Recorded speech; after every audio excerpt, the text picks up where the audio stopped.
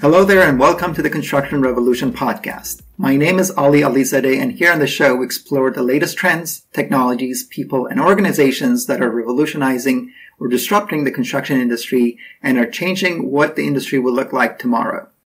Today on the show, I'm speaking with Vincent Albanese, the Manager of Strategic Partnerships for North America at COBOD, and Ian Artur, the President and Founder of Nidus 3D. COBOD is the world leader in 3D construction printing solutions, with their Bot2 printer being used on projects around the world. Their vision is to bring 3D printed and robotics constructed buildings to every city around the world. Through partnerships with companies such as Nidus 3D, they are making this vision a reality. Nidus 3D is using Bot2 printer on projects throughout Canada, including the first of its kind residential 3D printed project in the country.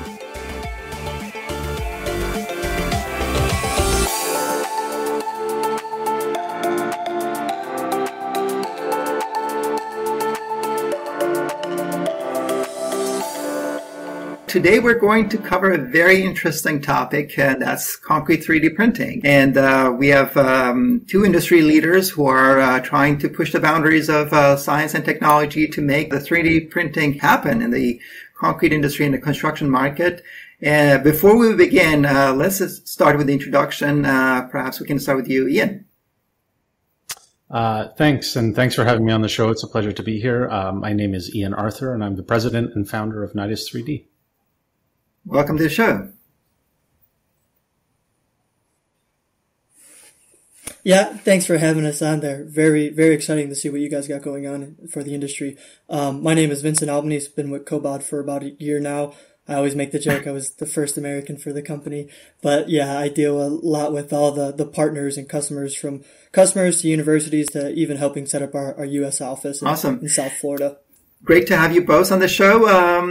Before we get to the actual questions, so one big question, for the people who are not familiar with the 3D printing, is that what is concrete 3D printing and how does it work in the construction industry? So, Ian, maybe you can, in layman's person terms, explain how does it work for our audience.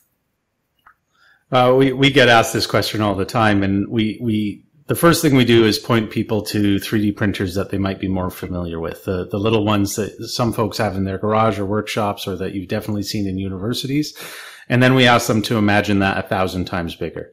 It's the COBOD system is a huge gantry system with an extrusion nozzle, but what we're extruding is concrete instead of a polymer or a metal filament that would come out of a smaller one.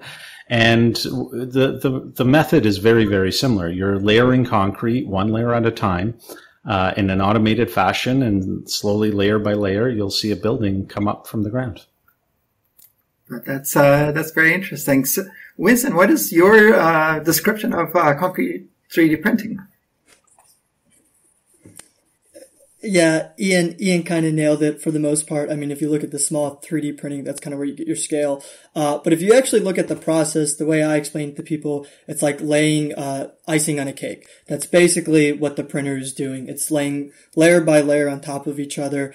Eventually you're going to be able to get your monolithic look on the side. But yeah, basically what we did is we took it small 3D printing and we kind of blew it up. For the most part, I still have sometimes, talking to people and explaining to them, I say I 3D print houses. They still think small, like plastic houses, but then I show them pictures and they're amazed. And to be honest, sometimes it breaks their brain, but then you have to kind of dive into really what the process looks like. Honestly, that's almost universal feedback when people finally see in person. We've done so many presentations of the technology, and there is a remarkable difference to showing it to someone on a TV screen or something like that than having them arrive on site and watch them crank their neck all the way up to the sky. This thing is huge. That's great. I understand that the 3D printing in the concrete industry has come a long way from equipment, tools, materials. Specifically on the materials, what are the advancements that have been made to make sure that these layers are poured as easily as possible and are set as quickly as possible so that it's ready for the next layer to be laid? Yeah, so this is a kind of a big topic around the industry because for most people, when they think about 3D construction printing, they just see the printer. They think that's it. You just click a button and it starts building a house for you. But I mean, people forget kind of the material side, which is, to be honest, a little bit more important than the gantry system themselves. The technology with the gantry system is nothing new. It's been around since the 80s. But what we're doing with concrete is completely different. So to set up precedents, there's two types of materials used in the industry. There's mortar and there's concrete. If you ask people what's the difference, they'll say basically the aggregate size. Concrete uses a little bit more aggregate size. But for 3D construction, they're actually completely different. So when you look at a mortar mix will be a mix made, let's just say, in a factory, and it's going to have admixtures and additives built into the product already. So all you're going to do is you're going to take the mortar mixer, your cement powder, put it in a silo, and you can mix water to it. That's kind of where the industry started because it was super easy to go that route. But when you look at the overall cost of dry mix mortar, you're picturing $450 all the way up to $800 a cubic yard. We're trying to build cheaper here and more. Yeah. So we're trying to build cheaper here. So what COBOD discovered about 2.5 years ago was, hey, we can actually make real concrete. So that involved two parts. That involved one, making a batch plant that can mix the concrete for mobility and on-size demand. And that was creating the DFAB solution with Cemex. So the DFAB solution with Cemex is really what makes the concrete 3D printable. It has accelerants, plasticizers, super plasticizers, so the concrete can make its form and then cure quick enough so when the printer comes around for the next layer, you don't have to worry about the following layer. And getting the timing between those two layers is so important. We do all sorts of calculations on that when we go out. So Nidus exclusively uses the concrete printers for a lot of reasons, and I'll get into a few of them. But you need to find this perfect point in time where you've measured your layer time and it's soft enough that you have consolidation between layers, that you have the one layer adhering to the one below it, but strong enough that you're not having compaction and having the wall kind of slide down or collapse underneath the weight of the new layer. So, nailing that exact mixture and how much admixture needs to be in the mix at any given time, it's challenging, but it's definitely manageable. And we found our key operators have just significantly increased their ability to recognize what needs to be done at any given point in time. Very interesting to optimize that time of pouring, so to speak. And from materials perspective, I think Vincent, you mentioned some specialty mixes, but from practical perspective, Ian, do you think that these materials are readily available one of the advantages of concrete, regular concrete, is that aggregate, sand, cement, water is readily available everywhere in the world, and that's why concrete is so popular. But when it comes to 3D printing concrete, you have, as you mentioned, there are specialty mixes. From availability perspective, how does it work? Can you do 3D printing everywhere in the world? We can, because we print in concrete, and we made the conscious decision not to use the mortar mixes from a cost perspective and an availability perspective. Canada is a massive country with a population that is spread out over a huge area. And so we have ambition to go into remote communities with this technology and deploy housing in communities that are very difficult to build in traditionally. And one of the key factors for us to be able to do that is being able to source those materials locally. We're based outside of Toronto, but we want to move into the West Coast, BC, Vancouver in the near future. And if we had a source of mortar in Ontario, the logistics of making sure we could access that in BC are almost insurmountable. Whereas high quality sand, spec'd aggregate, Portland cement, and then the admixtures that come from COBOD are all readily available. Mm-hmm.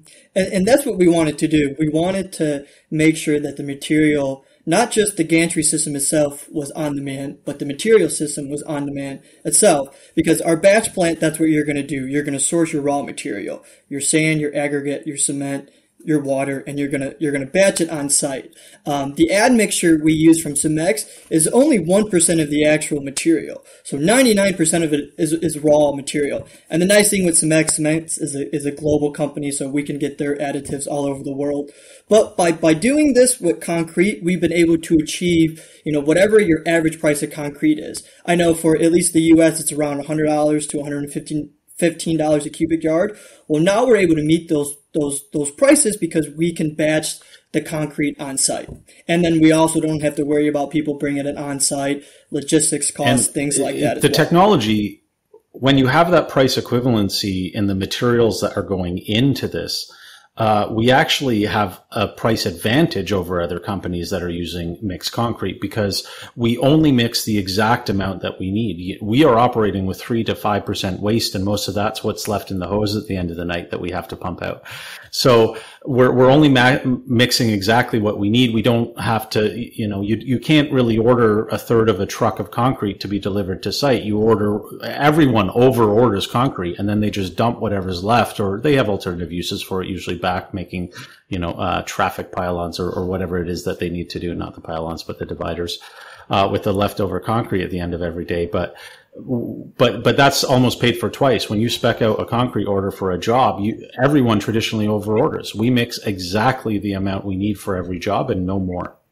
So that's very interesting. On the same topic, the quality of construction is obviously key in getting structural, performance met, and at the end of the day, get occupancy permit for that particular structure.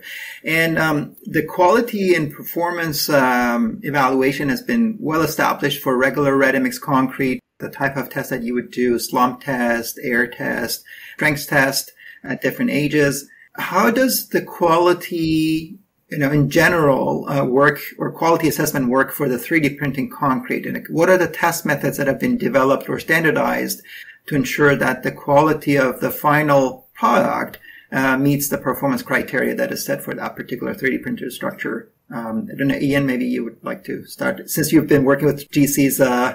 Obviously they have very strict rules on their performance criteria. Yeah. So another, I think, advantage of the concrete approach to 3D printing is that we developed a mix profile that is, in Canada, the authority is CSA. That's a CSA approved mix. The mix that we are printing is no different than the mix that is being used in, all over the place in concrete-based construction. So we're not doing anything particularly different. What we're doing is placing that material in a different way. And we really do emphasize that from a code perspective, that this is masonry construction.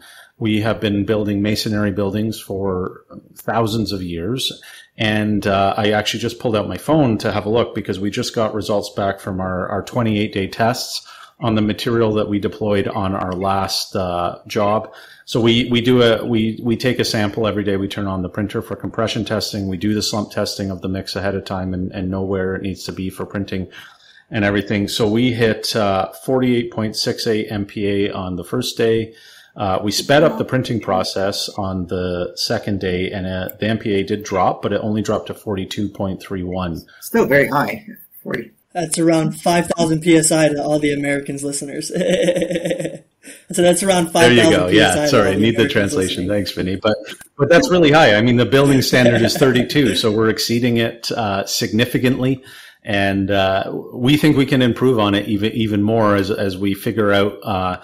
We're taking, one of the amazing things about 3D construction printing is it's taking data and applying it to a sector that really has not been data driven in a really significant way in a long time. So we're collecting data on every layer that we print. We can measure, what the temperature was when that layer was placed. So if we run into failures, if we run into things, we can go back and drill down and find out exactly what variable was different from one layer to the next and identify those and be able to standardize and correct those over the long term very, very easily.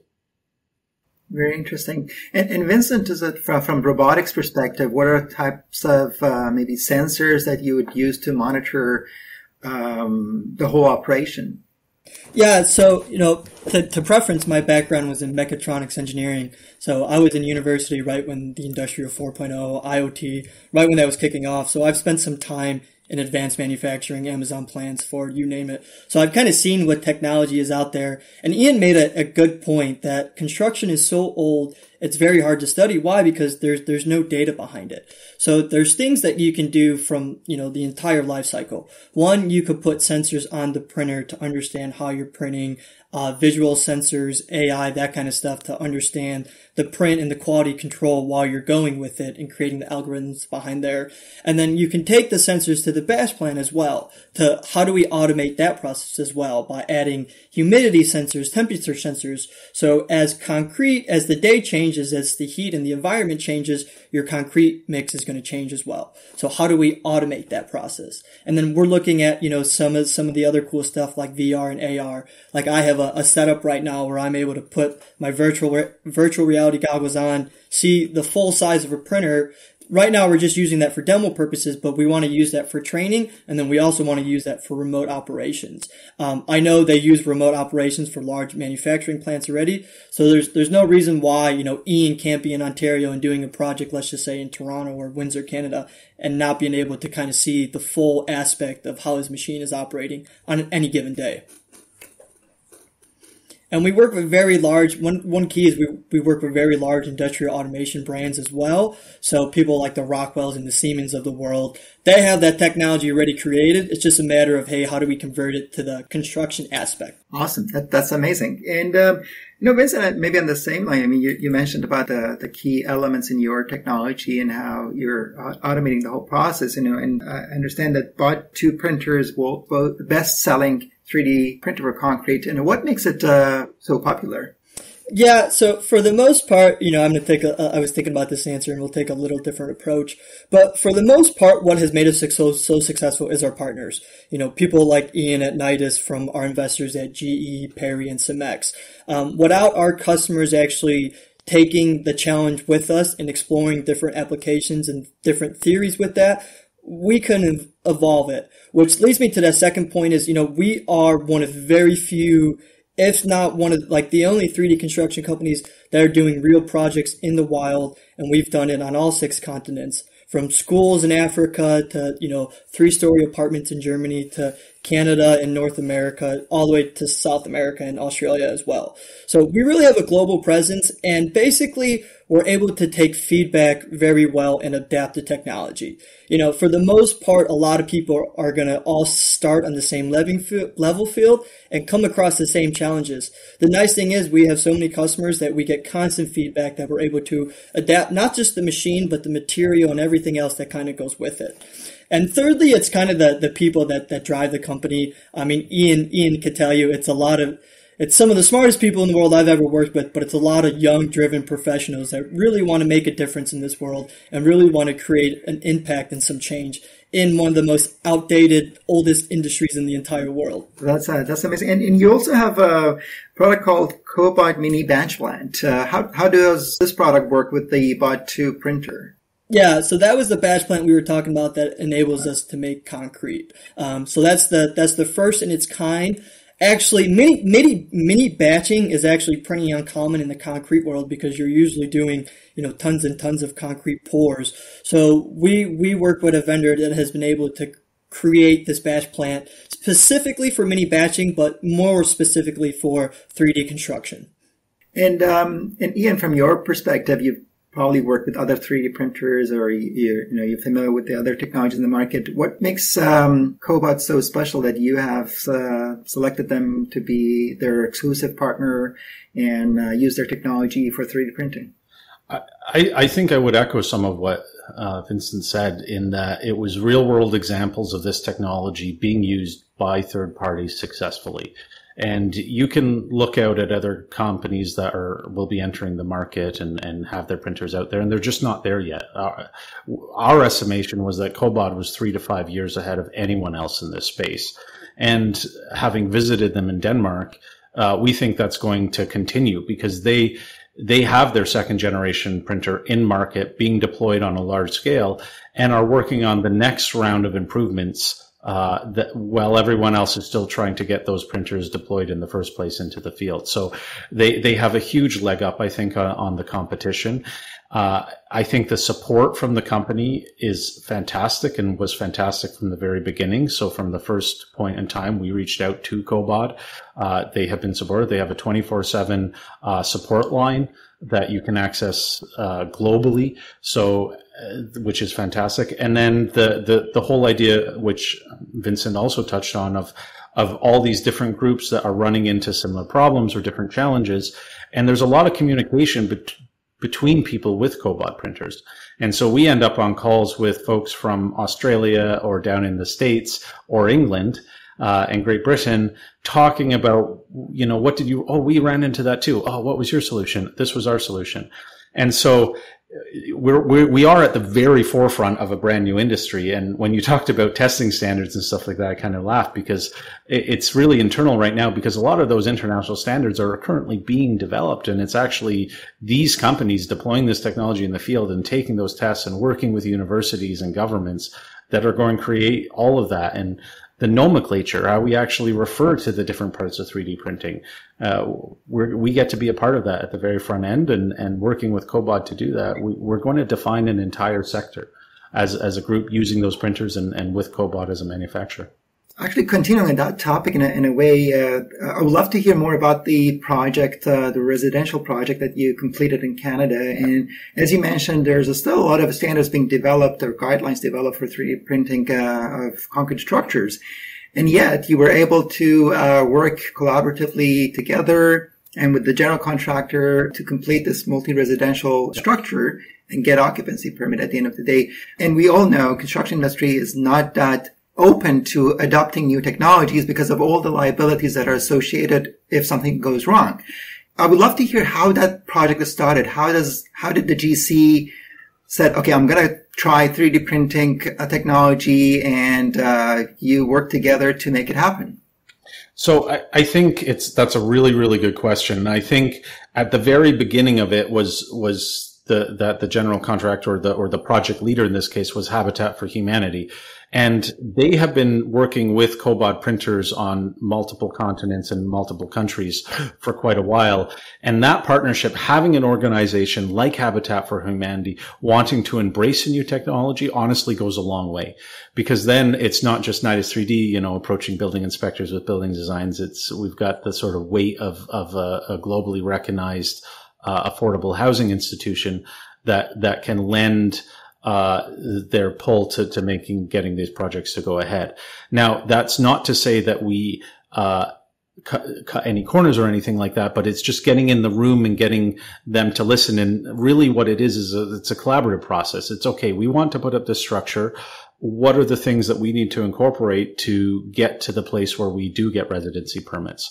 The Leamington project, which is the one you're referring to, was also a partnership with the University of Windsor, which has one of the best concrete labs in Canada. And so they had been doing testing on 3D printing for a year before we actually started deploying this concrete on site. So they had a lot of data that they were relying on. Which helped us do it. And I think a willing partner in the municipality. So the building inspectors or the chief building officer wanted to work to get this thing done and figure out what we had to put in place to do it. Our approach from the very beginning for these proof of concept and early projects has been to not actually rely on printed material to be structural. Technically, if you really looked at these projects, I think they would count as the windbreak. And we add additional traditionally poured columns to support roof structures and floors. And we engineer those columns to be able to take the entirety of the weight of those multiple stories. And we're printing around them. So it's an extra added feature. It adds a little bit of cost, but not a significant amount of cost to the project. And it has allowed us to work with engineers and building officials to make sure that we do get to a place where these can be permitted. Are there people living in staying in that building today? Not quite. We're getting there. There's been the biggest delay on that one so far has actually been the type of low expansion foam that they're insulating with was suddenly unavailable, as the story is in so many places, sectors right now. So there's a bit of a delay on that, but by early fall, yes, there will be people living in that building. And amazing. That's amazing. We'll also have our second project will be completed by early September as well, and fully finished. So we'll be able to provide updates on that too. That's amazing. And Vincent, you've worked with other projects, other contractors, and in general, you need to get the buy-in from the contractor and also the structural engineer on record. What are the common questions or hesitancies that are brought up by the structural engineers in particular? Yeah, for the most part, it just takes some educating, because if you find, like I've spoken with quite a bit of structural engineers, and once they kind of look at our drawings and look at some of the things we do, they realize they're not doing anything new. Concrete structures are built all over the world. This is more or less just a different form of pouring the concrete. So, sometimes when you lead the conversation is we're 3D printing concrete, like I said, it could break the brains. But if you more just take it down to a base level, hey, we're using a tool to pour concrete to build concrete houses. And this is how concrete is going to perform. This is how the thermal insulation is going to perform. This is how you do windows. This is how you do load-bearing walls. Once you just do a little educating, it immediately clicks. But then again, there is a lot of liability behind it. For the most part, my experiences with customers is you need a structural engineer to kind of get on board with you. And then the city, it'll be easier to get through the city processing and the building code, stuff like that.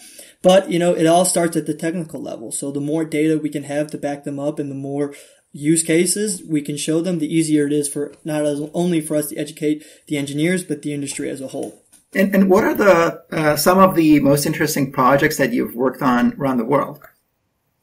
Yeah, I wish I could speak some of what we're working on right now. Unfortunately, you gotta keep a little quiet. But to be honest, what we're doing with GE is pretty fascinating. And not only the reason why it's fascinating too, because not only is it a new project, but we also had to create a new printer for that. So that printer that we built for GE, it's going to be 65 foot by 65 foot. So absolutely, amazing structure, a feat of engineering to say, but it's also the first dual axis construction robot out there. So not only did it have a head for 3D printing, it has an automatic crane to insert rebar into the pedestals. So as the concrete tower is being printed, the printer head will move to the side, the crane will pick up the rebar and insert it itself. No manual operations required for that. So that's a really cool project to show that, hey, most people will say are going after the residential market, but the commercial and industrial sector is also something you can explore as well. Very interesting. What is the, maximum number of stories that you can build, say 2, 3, 4 using the 3D printing technology? Yeah, so right now the farthest we've had tested was 3 floors. With the BOD XL that I just mentioned was 65 foot by 65 foot. In theory, you can go up to 6 to 7 stories, but we haven't had, let's just say, a showcase example yet. We've been testing and pioneering what we call print-in-place lift-in components, where we actually print the veneers, we design them in a way where they're meant to fit together, and then we lift and place them with a crane, which has actually allowed us to do structures that are bigger than our printable area. We haven't used that to increase height yet, but we have a potential commercial customer right now looking at some warehouses that are well above the printable height of the printers that we're going to have. And we're going to be testing over the winter if we can actually hit it. They want 40 feet of ceiling height on these warehouses. And so we're going to be testing over the winter if we can print components and then provide the sort of structural connections needed to be able to go that high with printed materials. So very, very exciting to be part of that. That's amazing. Apart from structures, commercial, residential, multi-story structures, do you see 3D printing technology used, for example, in the construction of bridges, perhaps, or other types of structures? Absolutely. And we've had a couple different groups approach us, and I think the only thing holding us back from executing it is the sort of data and testing data behind that. We can totally move into it. Anything I think that you would call either feature rich or unique, one-off pieces. The printer is uniquely good at executing those projects. Traditionally, if you need a minimum unit yield to make a traditional form and fill it up for cisterns or whatever it is. So if you have unique requirements and you only need one of them, making the 3D model and then 3D printing it is far more feasible than building a form. And so we were approached by a group that runs train stations. And for safety, they need these secondary egress bridges or tunnels that go on and off tracks. But every single platform had different specifications. So no two bridges were going to be the same. And the cost per bridge with a traditional construction method would have been prohibitive. And so what we're exploring is, even if we could just use our printed material as the form that they're pouring into, we can print those forms very quickly and efficiently and at a low cost. And then we can put the reinforcement in and pour a traditional bridge, and it performs based on the poured material, not on our forms. And so that would be a way for us to kind of move into that sooner, before we have those sort of years of testing that are really required to get a new technology approved for infrastructure. And this is the nice thing about being active on 6 continents, is we have people like Ian and other customers to explore different applications. We strictly know where we can fit in the situation. We are by far the most knowledgeable when it comes to 3D construction. But we need our customers to go out there and to test the applications, to make partnerships. One thing we keep talking about is standards, and is why one reason is I work with a lot of universities, because when we explore new applications, especially for things like construction, because the reliability behind it, we need the testing. So universities have the resources that they could come in and they can do the research to help us create these new applications. That's amazing. And I think Ian referred to maybe tunnel construction, and we know today there's a method called shotcrete in that particular application, and I've seen robotic arms that are used to basically apply shotcrete. Would you consider that a 3D printing method, or by definition, it's not falling under 3D printing? I don't know, Vincent, you might be able to. Yeah, so what I would like to say, one thing COBOD is doing, we're branding, not only as 3D construction, but we're also taking a different route right now, where we're going to explore construction robotics. So how do we, use a robotic arm to do stuff like that? That's whole part of the whole construction robotics process. 3D printing, it's, let's just say by definition, it's additive, it's layer by layer. But like I said, that would be more of, hey, what are different applications like windows, doors, painting, drilling, insert rebar by itself. That's more of, let's just say, like a construction robotic applications approach. And maybe changing the subject a little bit, do you both have very interesting backgrounds that are not in the construction industry. Curious to know what brought you to this industry, and what's fascinating you to continue your path and journey in the construction industry. I don't know, Ian, perhaps you can start first. Yeah, sure. So just for the listeners out there, I think what you're referring to is previous to founding Nidus, I was actually a politician. At what would be a state level in the U.S., but they're usually full-time jobs up here. So making that transition, I was fascinated from a policy perspective, and there's a global housing crisis. We have a housing crisis in Canada. I know there's a housing crisis throughout the U.S. and in Europe as well, and really kind of looking at what the policy recommendations were and realizing that none of them were going to adequately address the supply challenge we have on houses, that we had to fundamentally change how we are building if we were going to kind of step up to these challenges.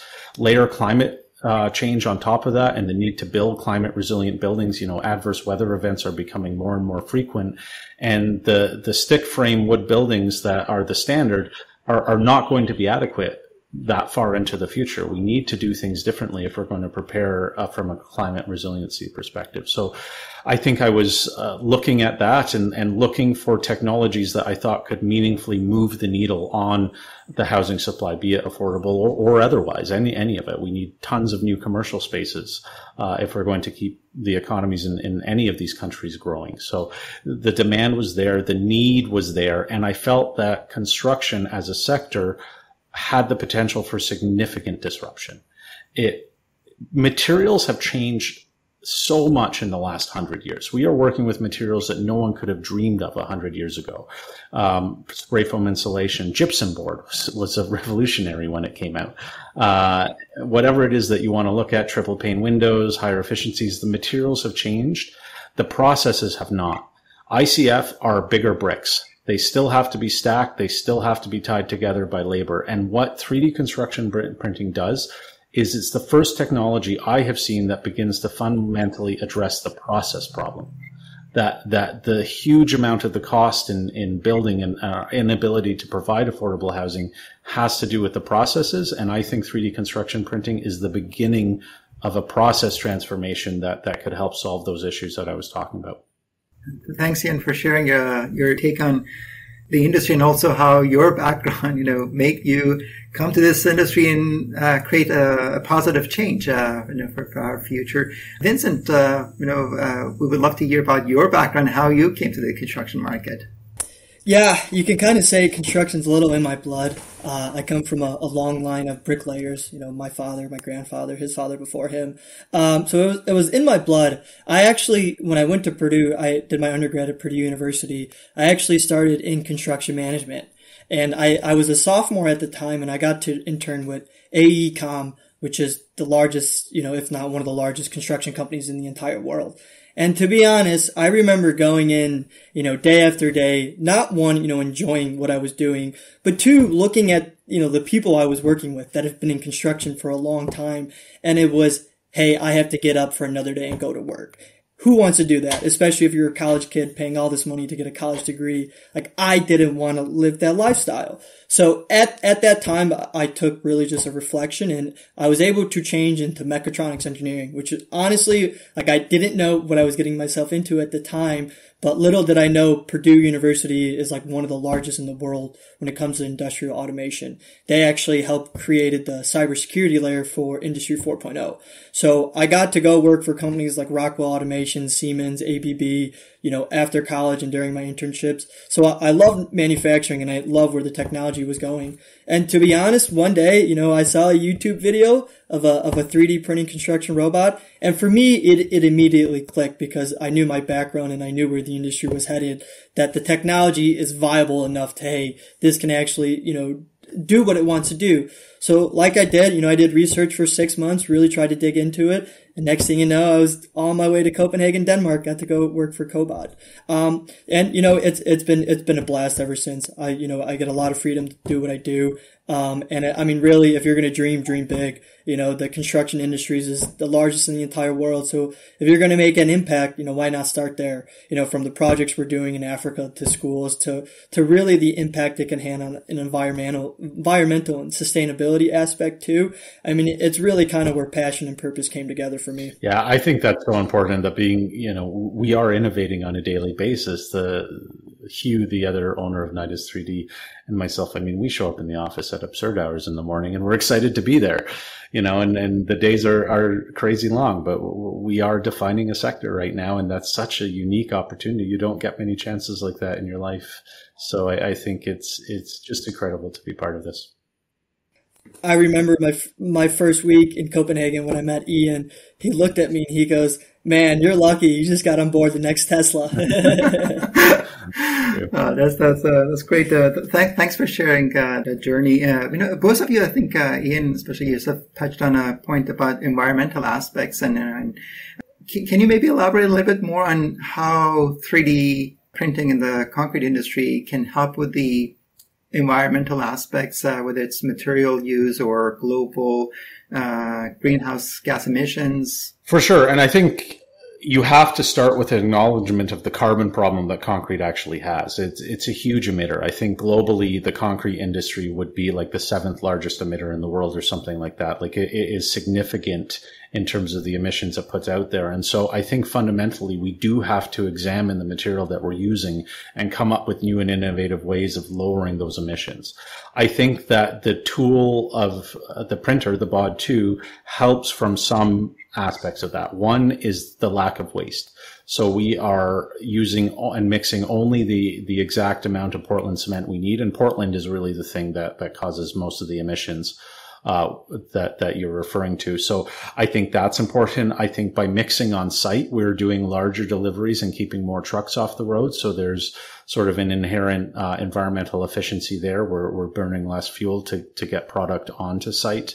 Because we do a big delivery of sand aggregate, we maybe have 1 or 2 trucks that arrive at a site to finish an entire building, which is pretty unique. So I think those things, the nature of the efficient use of this technology is a key aspect to why this has the potential to be more environmentally friendly.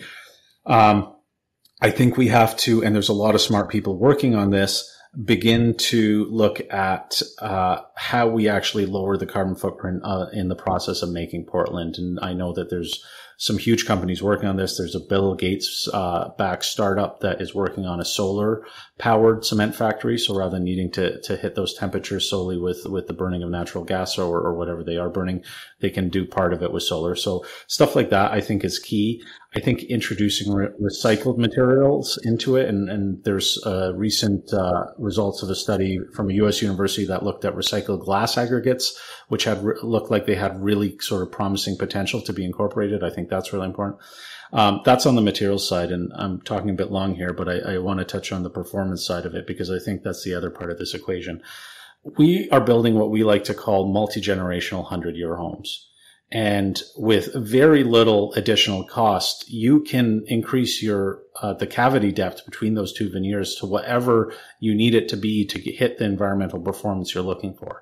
So if you want to hit LEED Platinum or passive house standards for insulation, we just make that cavity bigger. We introduce more insulation into that cavity, and we can create buildings that are climate resilient because they're structurally strong. They're made out of concrete, that are going to last significantly longer than any wood frame house. So if you look at the cost of replacement and the carbon associated with replacing homes more frequently, it's significant. And we can get them to a place where you could heat them with or cool them with very, very little energy. In Canada, we say that we call it, heat it with a candle. It's kind of the dream that Canadians have because the costs are so high up here when it gets real cold in the winter. So I think there's a lot of opportunity to get to a place where these are, have the potential to be hopefully carbon neutral and maybe even get to a place where they're carbon negative. But it's definitely one of the tasks we have ahead of us to figure out how to do that. I think, what you also referred to is you have a much tighter control over and consistency over the production and, compared to the traditional ready-mix industry where there's a lot of variability in the quality, even for the same concrete pour. That means that with a consistent production, you can optimize the amount of cement and material use. And you mentioned about less waste at the end of the day, that are going to contribute to the environmental aspects of construction. So at the end, I would love to hear your views on the future of the concrete 3D printing industry. This is as you mentioned, we've come a long way, but there's still a lot of things to do to make sure that we get larger adoption and wider application of 3D printed concrete structures. What are your views on the future of 3D printing and what's going to happen in the short term and long term from your perspective? Vincent, maybe you can start first. Yeah, so there's probably 3 things. The first one is just applications. I mean, right now, there has yet to be an application we explored where we say, hey, we can't do this. So the more applications we get from COBOD, the more we can explore. Really, the limitation is truly endless. Whatever your imagination can create, at least let's explore the opportunity because, it might not be viable now. Well, that's just because traditional methods don't make it viable. So how do we rethink and how do we have, the industry and our customers rethink about design? And then the second one, it's going to be material. Like I said, creating more sustainable environmental material. What goes along to that is my third is university and research. The more research, the more testing, and the more data we could provide to the industry, the more, let's just say, flexibility we're going to be able to have to explore new materials, new applications, new partnerships. Additive manufacturing is, let's just say, well known in general, let alone 3D construction. So the biggest thing that we can do right now is, educate as much as possible. The more we can get out there, the more we can have people approach us and look at partnerships and look at collaborations and different opportunities. As I just said, really, we're very optimistic about anything. We have engineers to help us with structurals. If we have to redesign the printer, if we have to create a new printer to meet a specific applications, we'll go that route. So it's really, like I said, if people come to us and say, hey, I want to do that, we're always open for the challenge. Same question. I think fundamentally it's the beginning of what I talked about earlier, which is a process change to how we build. And I would echo Vincent's sentiments in that there is near unlimited possibilities with where you can take this technology. So I think near term, the job is to get it deployed in as many different contexts as possible. And that really is linked to that education piece where we have to go out in the world and show people that this can be done. I think that we are at a point in time where there is a remarkably receptive sector for this technology and a need from a political standpoint to find solutions to address the crises that we're facing. So I think we're at the right point in history to kind of introduce this process change. So I think that's really important. We expected, for instance, a lot more pushback from traditional builders, but there's such a shortfall of skilled laborers that they say, wait, you can do this with less people? Oh, okay, I'm interested. And that's only going to get worse. The baby boomer generation is retiring and exiting the trades, and we do not have replacement bodies for them, nowhere near it. So that labor shortage over the next several years is only going to get worse. So we have to have solutions for it. So again, I think that's a sort of a near term. Long term, the efficiencies that this technology provides creates an opportunity to add on other efficiencies. You have this wonderful technology that places material layer by layer. So Vincent was talking about the automated placement of rebar reinforcement. What we think is really important is understanding that between every single layer, you have a free point of interaction. A point of interaction you don't have to drill, you don't have to core. You can place stuff between layers that can then interact with the other parts of the building for almost no additional cost to building. And so suddenly you're in this place of saying, okay, we're placing this in a really cool way.